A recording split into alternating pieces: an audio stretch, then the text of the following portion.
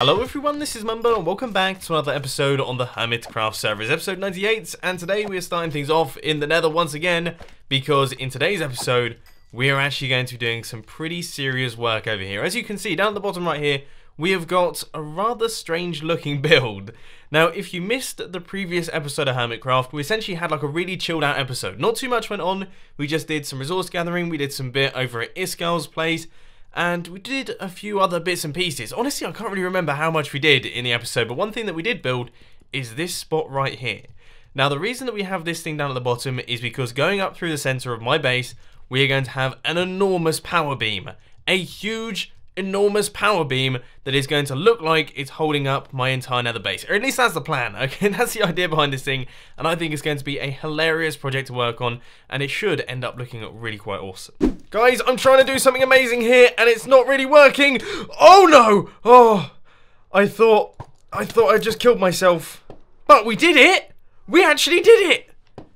Well, what I was about to say was that I was trying to fly from the bottom of the nether up to here. We did manage to do it, but I honestly thought we were gone then. Oh my word. I am never flying in the nether again. Oh. So here it is. Now I know I've shown you guys this a bunch of times before, but this is the power beam that we're going to be building. It's a bright red, it's 7 by 7 with some extra blocks on the outside. It looks pretty awesome. I mean, this is an exact size of how big the power beam is going to be in the nether. And just imagine the base going around the outside. I think it's going to look epic. Okay, I personally think this is going to look amazing. However, I think a lot of things are going to look amazing, then I build them and they look disgusting. So, I guess only time will tell. No, no, no, no, no, no, not my build, not my build. Oh my... I am 3 layers in. 3 layers in, and this guy has just completely obliterated pretty much everything, and I can't kill him because I don't have a bow on me. That would have been fantastic if it hit him. Oh no! Oh, I hate the nether. I hate it. Why am I building something out of glass in the nether? I have not budgeted for that sort of thing in the slightest. In all seriousness, that could actually be bad news, because I think the hardened clay gets blown up as well. I'm going to quickly pop back to my base. I'm going to pick up a bow, and hopefully that won't happen again. Except, as per usual, I cannot find my insane bow. I have no idea where it's gone. It doesn't appear to be in any of these chests, which is not a good sign. Spent a ton of time looking for it, unfortunately to no avail, so I am now looking through all of the bows here for a good one. That one's pretty good, but it doesn't have infinity. That one's not bad. That's a little bit more like it, but once again, doesn't have infinity. We might have to do a little bit of combining here to get the perfect bow. Or alternatively, you know, I could actually just pick up my bow that I seem to have put in this chest for no apparent reason. What planet am I living on? Oh, just my head. I worry about my brain sometimes. Right now, I would describe progress as being snail's pace slow. It is painfully slow at this point in time for a number of different reasons. Reason number one is, of course, the nether wildlife. Okay, the nether wildlife isn't particularly friendly to people like me. We've got a nether fortress over there, so that keeps chucking out blazes, and they keep absolutely blasting me. And then as soon as I hear a ghast off in the distance, as soon as I hear that sort of door creaky cat noise that's absolutely horrible, I'm all ears, and I completely stop building, and I look off in this direction and don't make any progress on the build, which means that this little section right here has taken the best part of maybe 35 minutes to do 10 layers. 35 minutes to do 10 layers of a 7 by 7 space. I know that seems absolutely ridiculous, but A, I want it to be perfect, B, I want to still be alive. I don't fancy losing all my stuff. So I guess I'll give you the next update in the next couple seconds. Finally, some good news on the way. I haven't been attacked by a ghast for around about 10 minutes now, which is pretty positive. I keep hearing them, but at the minute I'm not reacting to the noises. I'm only going to react when they actually make the firing noise. Might be a bad idea. I'll have to keep you updated on that one. Another piece of good news is that I've actually changed up my glass to block ratio, so now there is more glass than there is blocks, which means that there's less blocks to be picky about in the placing process, which not only makes the process faster, but it also means you'll be able to see more lava going through the center, which should mean that this thing will look just a tiny bit brighter. So I think it's about time that we actually take a look at this thing from the outside. So I'm going to pop down from here, And let's spin it around and see what we have going on so far. Now, I'm a tiny bit nervous here because I haven't actually looked at this from the outside just yet. But here goes.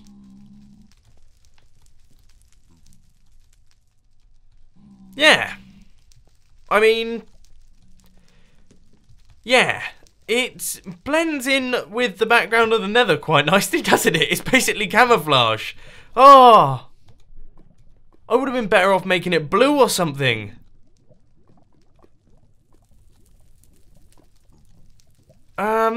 Well, it looks really cool, and I definitely think it will look a lot cooler once we have the lava going through the inside.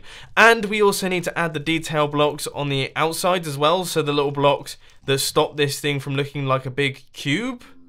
So that will be coming in the future, but I have to say, I had not predicted this red stained glass just basically becoming invisible in the Nether. Totally didn't think of it.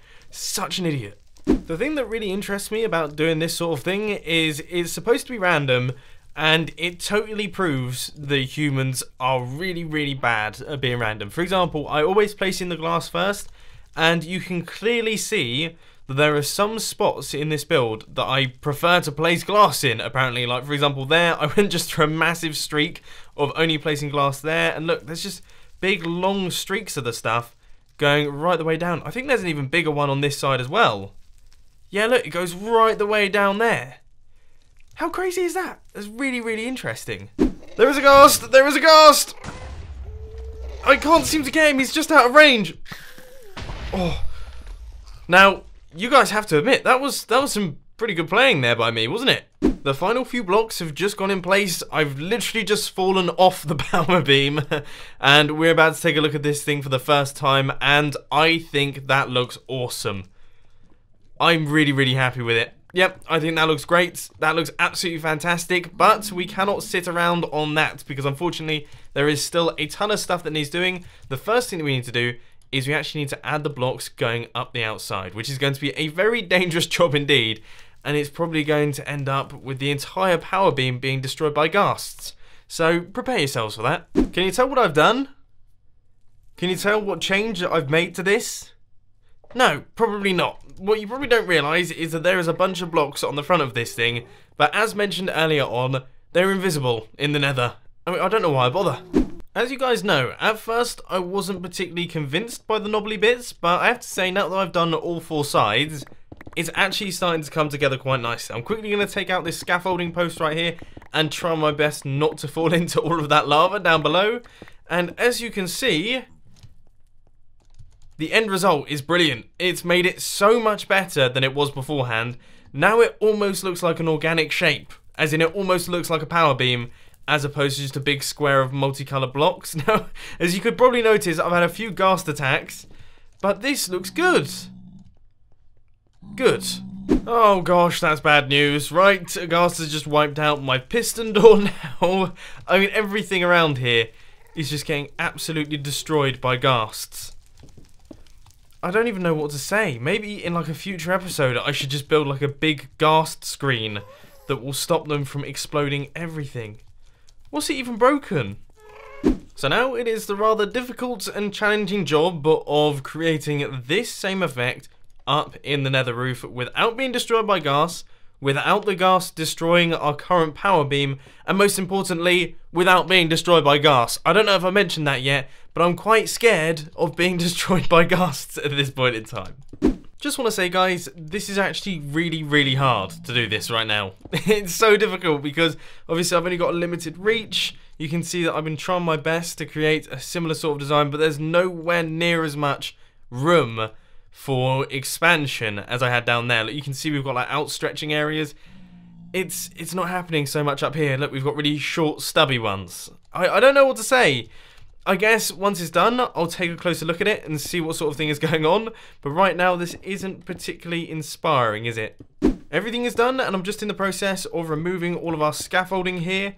And this is what it looks like up at the top. And you know what? That's actually a lot cooler than I was expecting. Yeah, that's worked out well. That has worked out well. I mean, it's obvious that I didn't really have that much room to work with. Okay, that's pretty clear. But it looks good. Let's pop down to the bottom and see how it looks from down here as well. Cool, excellent. In fact, I don't think we've actually looked at the base from this angle yet in today's episode. And I have to say, it's a good angle. I like that angle a lot. Sweet, okay, so this thing... No, my piston door again! He's blown up my piston door again. That is the second time in today's episode that my piston door has been exploded. I mean, what can a man do? This is why I hate the Nether. People always ask me, they're like, Mumbo, why do you hate the Nether so much? Why do you always complain about working in the Nether? It's things like this happening. This doesn't happen in the overworld. You've got creepers, yeah, but they don't get you from a mile off. Oh, I've got to fix this up again. Next up, we need to prep this thing up to be filled in with lava. So I've got to remove all of the blocks that are on the inside, which there are quite a few of them. Oh, I so thought I'd punch that zombie pigman then. That's what I thought had happened. But I have to get rid of all of these blocks, then we have to create a platform on the top and work out a way to drop all of the lava so that it's clearly visible down the sides. And to be honest, I haven't actually worked out how I'm going to do that just yet. Can I just say, before I do this, I'm well and truly prepared for this not working properly. But in my head, if I just place in one lava on that corner, then it should go down both sides. Yes, that is a good sign. One lava in this corner, then we've got both sides there, and more lava in each of the corners. That does mean that we're missing each of the edges though, which I could put the lava there. I could put the lava in the middle. That's worked. That has worked absolutely wonderfully. For once in today's episode, that has gone perfectly to plan. Right, okay, let's cover up everything. Make sure that this is completely sealed off so that nothing gets inside there, or I don't go back inside there. And let's clear out all of the scaffolding and move away from this area before it gets blown up by a ghast and the lava goes everywhere, because that will make life extremely difficult. And there we go, guys. The power beam is done, and now that it's fully lit up, it looks wicked. Oh no. We missed the corners with the lava. You know what? I think that actually looks quite cool. I quite like it with the corners missing. Am I just making excuses for the fact that I'm too lazy to get lava and put it in the corners? Yeah, probably. I'm not even going to make excuses. I probably am, but I definitely think that looks pretty good. Let's take a look at it from some other angles. So here it is. The power beam is now all done and dusted, and I almost fell off the edge there, but this thing looks awesome. As I've said many times, really happy with this build. I think it's come together quite nicely. In the beginning, I wasn't 100% certain on it. In fact, in the beginning of the Nether base, I wasn't 100% certain on it. But now that we have everything in place with all the extra rings, that made a massive improvement. This power beam is definitely the final part of it. And it's come together to look like something that's actually really quite special. So now what we've got to do is we have got a massive quantity of nether clearing to do right here. As you can see, there's a massive block of just netherrack underneath this thing. And it almost looks like the drone isn't actually flying, which... well, that's not good, is it? So we're going to have to wipe that thing out, and I'm going to try my best to do it nice and quickly. I have to say, there is something extremely satisfying about taking out large quantities of netherrack. It's hilariously good fun, even if it is completely destroying my pickaxe.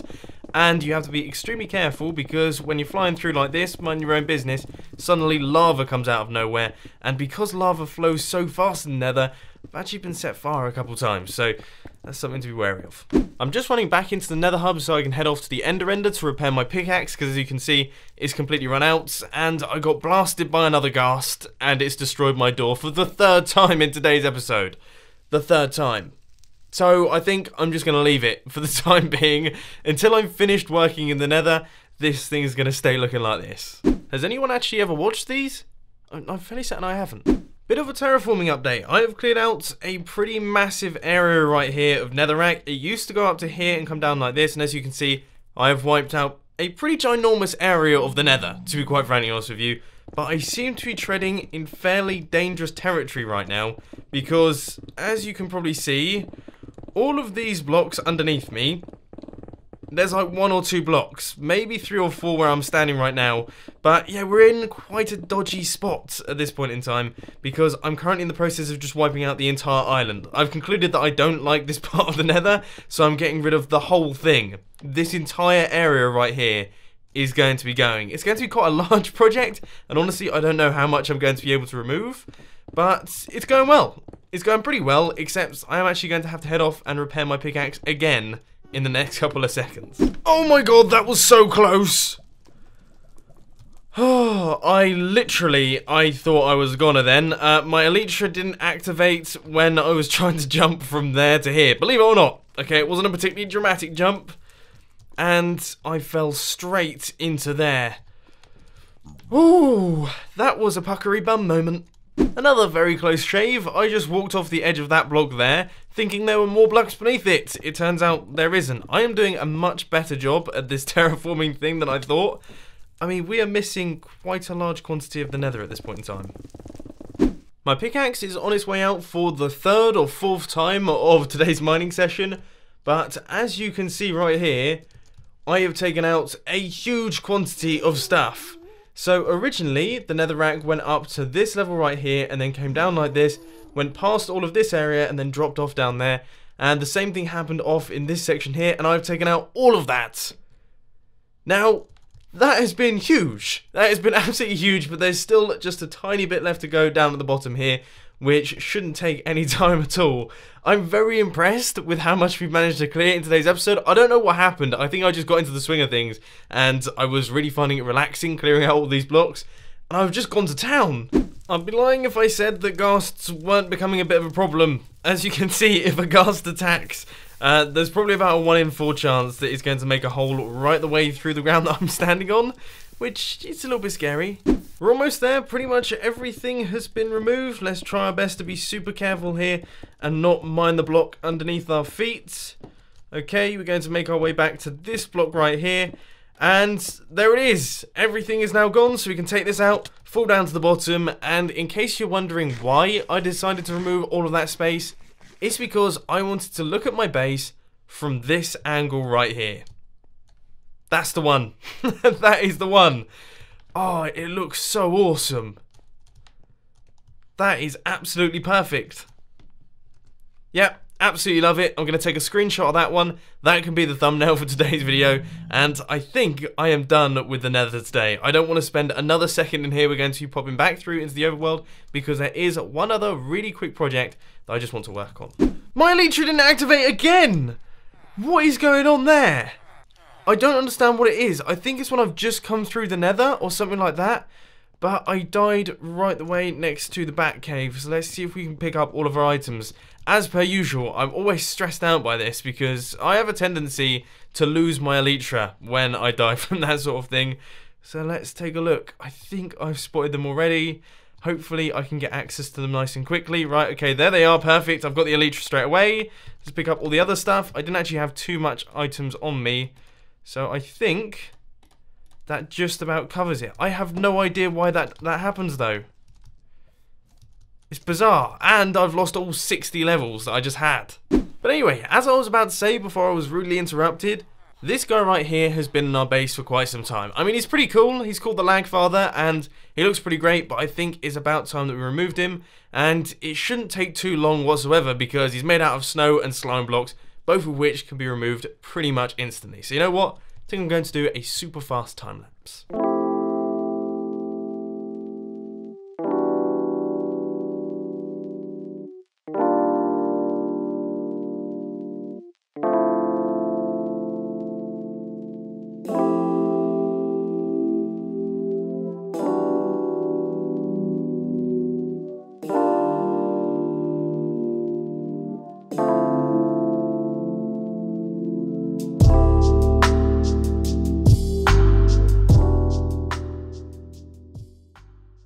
Well, that was really nice and quick. That thing is now gone. It took the best part of about 5 minutes. So that has all been removed and we now have a clear space in the industrial district. This place is now looking cleaner, but I sort of missed the fella. So maybe we might have to construct some form of rabbit statue or something like that elsewhere in the base.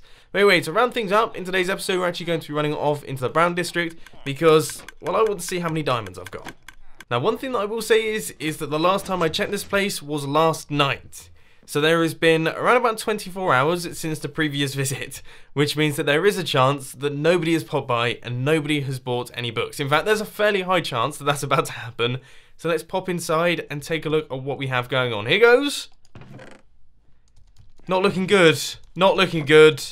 That doesn't look good. That doesn't look good. That doesn't look good. That doesn't look good. And fantastic. Okay, so we haven't made any diamonds from our bookshop. How about we pop into the casino and see what's going on in there? Because I think last time we checked, there was 20 diamonds inside the system. So I want to check out if anyone's popped by. Perhaps someone might have won. By the look of things, someone has won. So there is a chance that we're actually going to have less diamonds. Yes, we've managed to make a loss in the casino as well. My word. Alright, well that's just terrible luck, isn't it? Nobody's bought anything from our bookshop, and we've managed to lose diamonds by having our casino right here. So, on that note, I think I'm going to end today's episode. I've had a ton of fun today. We built the entire power beam, which looks absolutely amazing if I do say so myself. We then got a tiny bit carried away with the terraforming and ended up taking out an entire chunk of the nether, which was absolutely huge. And we've also got rid of the lag farther, which should mean that my base is now less laggy. But unfortunately, ladies and gentlemen, that is all I've got time for today. I hope you enjoyed this video. If you did, please sure to hit that like button. And if you really loved it, then make sure to subscribe. But thanks for watching, guys. This has been Mumbo, and I'm out. I'll see you later.